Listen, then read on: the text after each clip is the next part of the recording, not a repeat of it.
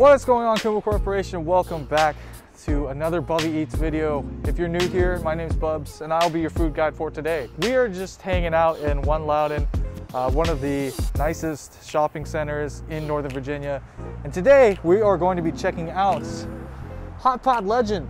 Does Hot Pot Legend live up to its name? Will it be legendary? Stay tuned to find out.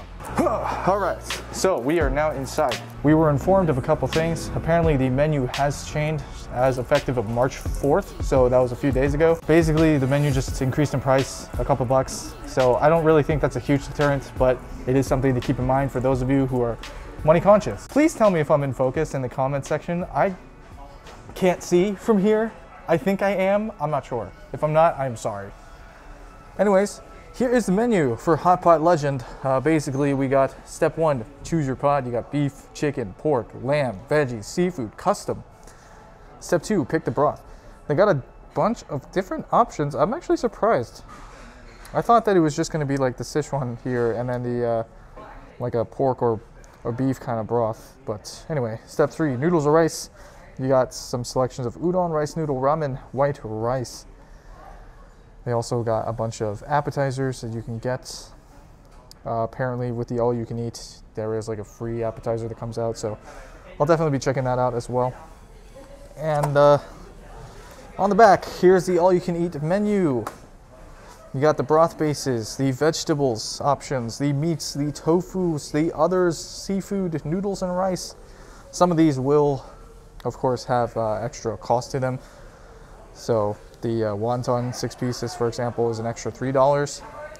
Not sure if that $3 is like a one-time thing or if that $3 is like every single time you order it sort of thing. I'll find out for you. But anyway, you have options of personal, a big pot, the duo pot, which is kind of like a standard kind of thing that I always get, or a trio pot, which is kind of cool. I'm gonna go with the duo pot today because I want to try the Sichuan and I want to try like a beef kind of broth or maybe a pork broth, probably a pork broth. The trio pot, as interesting as it might be, I think I'm gonna stay away from that Google Chrome looking thing. So anyways, for hot pot, there's actually like 3 things that I like to look for personally. So number 1 is going to be the cleanliness of the broth. So a good hot pot to me has very clean broth. It's got nice kind of mouthfeel when you drink it. So a lot of times you'll go to like a cheaper hot pot place and their broth will be super ridiculously fatty, and that's just like a turn off for me. Some people might like it. Well, for me, it's not really, that's kind of a miss. Number 2, the broth itself has to be really nice and milky. It's got to have that milky bone umami sort of taste. I don't want it to taste just like meat that's been stewed in water. I think if you've been to hot pot before and you haven't been to a really good hot pot before, you'll probably know exactly what I'm talking about. Number 3 applies to the Sichuan kind of hot pot, and for that, it needs to have that actual peppercorn heat to it. I don't want it to be just be like spicy and oily, like they just put a bunch of chili oil in it.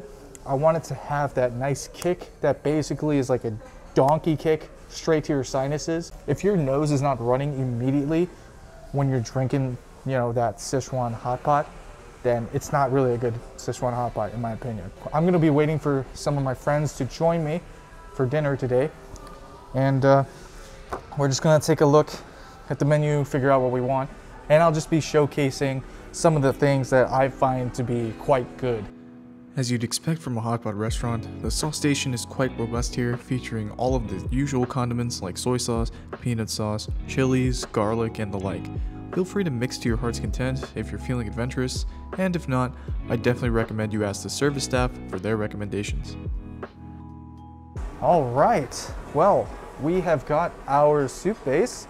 It's arrived. Here we got the pork bone broth, and then we got the Sichuan spicy broth. This is also a pork base. I think you might be able to change it, but I'm not entirely sure. I'm pretty sure you can change it though. But basically, there's different levels of the spicy base. You can get like a mild, medium, regular, and then like extra spicy. So I also made my own sauce. We're gonna give it a little test run here though, because I honestly, the one thing I'm bad at is making hot pot sauce. I've never seemed to really like succeed. This is Tina's version. This is my versions. So I'm gonna give both a little taste test and just find out like which one tastes better.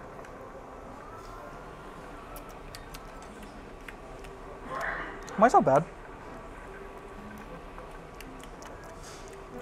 Yours better.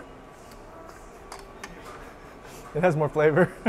They also came with appetizers for the table. Here's just like some spring rolls, they said. Yeah. Either that or sweet fried dough. So we got a spring roll. This is one of the 2 appetizers that come with it. So let's give this a little try and see how it tastes. Dip it in the sauce. It's good? Yeah. Like actually though? Yeah. I'm surprised. I don't know why. Damn. It's really good. What do you mean, actually? I'm actually surprised. It's actually really good. Ooh, our items, the first round of our items have come out. So we've got like tons of like different meats and stuff, vegetables, fish balls, shrimp balls, all types of balls, all of the balls. All right, so when they bring out the items to you, you actually get like your own little cart thing. So we got some cabbage and lotus roots on here. We got some meat down here, which is nice. And these are the Fuzhou balls. I think, is it pork in the inside or is it beef on the inside? Fish. Oh, is it fish on the inside? It depends. It wasn't under the fish category. It wasn't? Then it's just me. It was under the meat category. I don't know. Well, we'll find out, but these are all the different things. Ooh, and here's our brisket. Look at that. This actually doesn't look like it's been frozen. It looks kind of fresh, so very excited for that. I'll hand that over to you. It's frozen. Oh, it is frozen? Yeah. All right, we're sticking all of the meats in the broth. All right, so why don't we go ahead and give this broth a taste test. Oh, no. The vegetables though. Ooh. Ooh, that's nice. Did you guys want Napa? That is nice. Nice and clean. That's really good. Wow.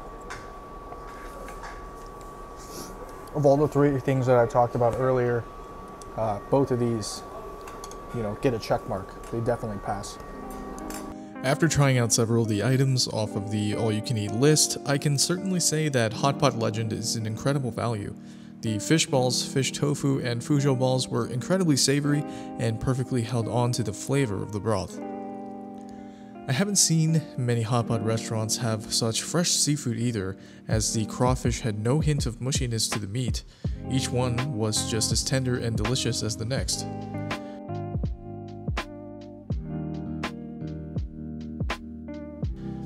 My next favorite thing about the meal was that when refilling our pots, the service staff used hot broth base instead of hot water, which is a definite good sign that this place really does care to deliver an excellent experience. I'll leave you all with one last tip for those of you who might be new to hot pot. As the meal goes on, be sure to scoop off some of the fat from the top of your broth. This fat mainly comes from the meats that you cook in your pot and can leave a fatty film that may impact the overall mouthfeel of your soup. While this may not be a problem for some, myself included, it can definitely be a turn-off for those of you that aren't a fan of greasy food. Well, thank you all so much for watching. If you liked this video, please remember to click that like button to appease my algorithm overlords. Don't forget to subscribe for more of my content, and remember, stay hungry.